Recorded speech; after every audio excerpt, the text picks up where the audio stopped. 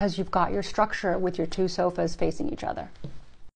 Fourth layout, really easy, optimal flow throughout the living room. You can actually butt your sofa to the corner with a little bit of space in this layout. Layout number 5, this is the perfect layout if you have a small apartment. 9 times out of 10, most apartments are small. What do? Well, you open the door right into your sofa. Believe it or not, this is the only way to do it where it looks great.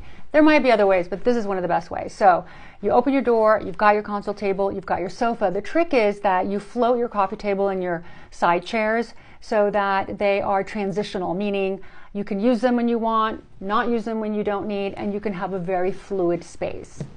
Here you go. Here's a great example. Imagine this room were even smaller. This works. You were to walk into the room, you have a peekaboo of what's going on, but it's a space that works, and it's okay to walk into a console table or what would be a bench because you've got room inside when you're sitting and it looks good.